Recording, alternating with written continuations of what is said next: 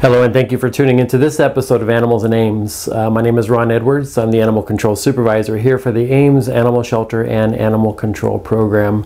As you can see today, we're back in our cat get acquainted room. All of the animals from our hoarding case have been adopted out with the exception of the two remaining chinchillas. So you can take a look at our website or call the shelter for information about them if you're interested in adopting some chinchillas. We're looking for someone that has some prior experience with these particular types of animals.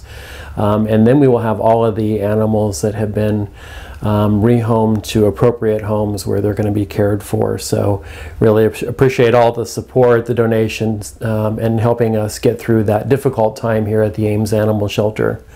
So today our first guest is Polly. Polly is a female guinea pig. She is about 6 months old. She hasn't had a whole lot of handling, so she's a little bit more on the shy side. As you can see, she's just kind of content just being there and acting like she's not even doing much. But she is definitely a beautiful guinea pig. This tricolor here, so she's got black and white and that beautiful tan. But a very special little girl here. These guinea pigs are very special creatures and do require very special care. So we want to make sure that our potential adopters check out the guineapigmanual.com. It's a great website for looking at information on how to care for these animals, the appropriate cages you can have them in, the different type of food that they're going to eat, and fresh water, and so much more important information. Things you can do to make their cages interactive, so they have fun and their playtime and all of that. But most importantly, information about how to take care of them properly, make sure that they're kept clean and everything. So Polly here is just one of 5 guinea pigs that were surrendered to us. And I want to take a moment here to talk about a lifetime commitment. You know, we talk about lifetime commitment for cats and dogs all the time, and it's an ongoing message here in the show.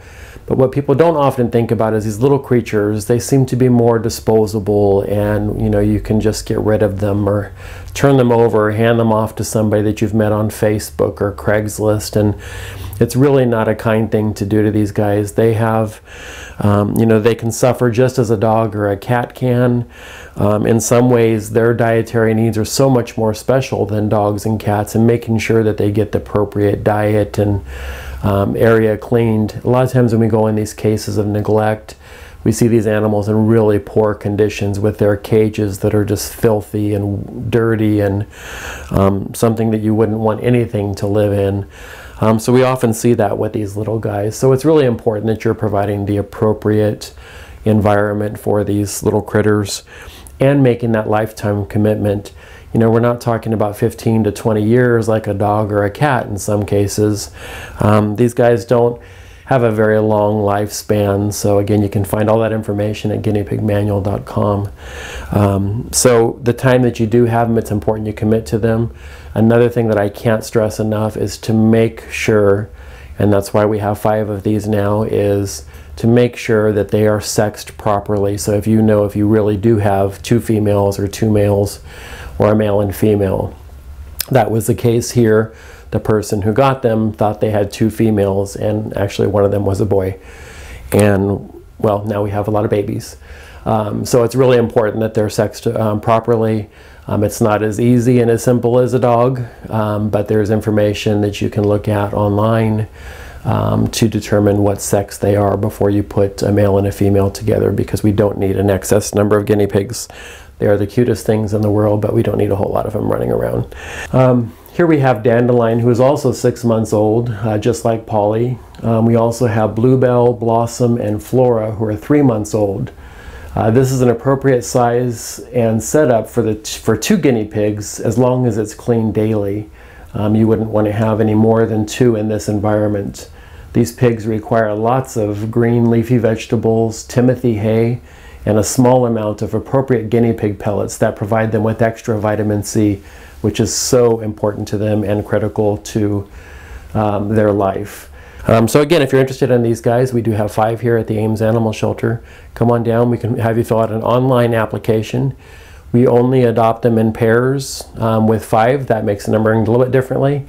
If you have one at home and you're interested in adopting just a single to pair up with yours, of course of the same sex, we'd be happy to consider that application.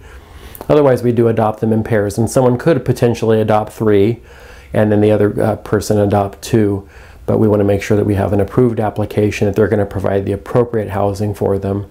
And with 3 guinea pigs, you're going to need a really good size cage environment for them. So come on down and check out these little guys.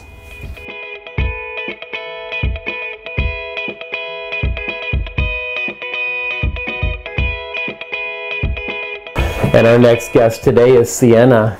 Sienna is a transfer. She's part of our life-saving program to transfer animals here to the Ames Animal Shelter from other shelters where they have an abundance of animals coming in and not enough people to adopt them.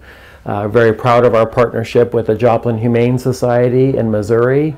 And they're just a wonderful group of people. I have to say a special thank you to Kelly for all of her work in saving these wonderful creatures. So Sienna is we're calling her kind of a hound. Maybe there's some lab mix in there. We also just think she might just be a Joplin special breed. She's just such a sweet dog. She is such a gentle-natured dog. The challenge with her, and we want to make sure that the adopter is absolutely committed to making sure that she is potty trained. She does not appear to be housebroken. So it's very important that the person that adopts her understands that it's going to be some work to get her potty trained. She's going to have some accidents in the house, but it's up to us to train her the appropriate place to go, and how to warn us and let people know that she needs to go outside to go potty. So we want a lot of patience with her. She's a very shy dog. Yelling, screaming, spanking, none of that stuff is appropriate. Especially with the shy dog that's already kind of a little bit more on the shy side, a little bit more fearful. She has met my dog here at the shelter, and we did a dog introduction that went really well. She plays really well, does play bows, and is just a very social dog with other dogs. So if you have another dog at home and would be interested in a friend for Sienna, she might be a good match for you. But she is just a beautiful dog. Again, just really good natured, lots of energy. She's about 1 year and 7 months, we understand. She is already spayed, fully vaccinated. She's tested negative for heartworms. But she really has everything on board, so an adopter would not have to do anything with her except, of course, give her lots of love and training and making sure that to focus on that house training. But she is just a really sweet girl, great personality. I haven't heard her bark once since she's been here. Not saying that she won't, but in this environment she hasn't been barking at all. But just a very sweet young girl that needs a forever home that's going to give her the time, commitment, and love that she needs and deserves. So if you are interested in this very special transfer program dog from the Joplin Humane Society in Missouri, come on down. We'd love to introduce you to Sienna and see if she might be a good match for your family.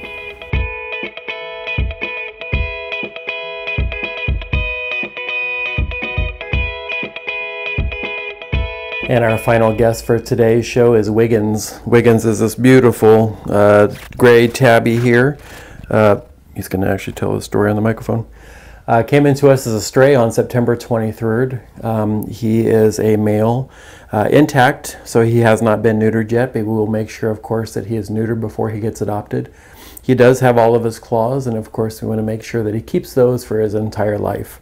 Really important to us here at the Ames Animal Shelter.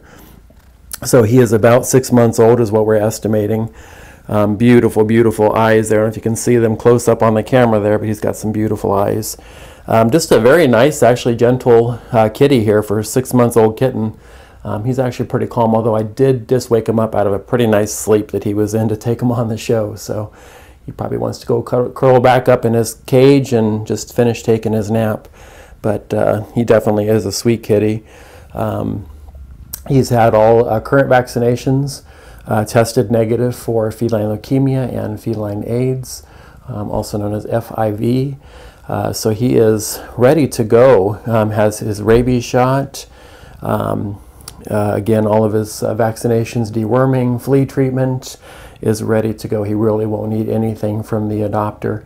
Of course, just like I mentioned before, is lots of love, making sure that they get annual vet visits, which are so important to these guys. And of course, if you ever notice that there's anything a little bit off, or they stop eating, or maybe have some diarrhea, of course, that's the time to get them into the vet immediately. You don't want to wait for that annual exam for that. But you want to make sure these kitties are given all the love and attention that they need and deserve. So if you are interested here in Wiggins, come on down to the Ames Animal Shelter. We'll let you spend some time with them and have you complete an adoption application first, and see if he might be a kitty that you can bring into your home.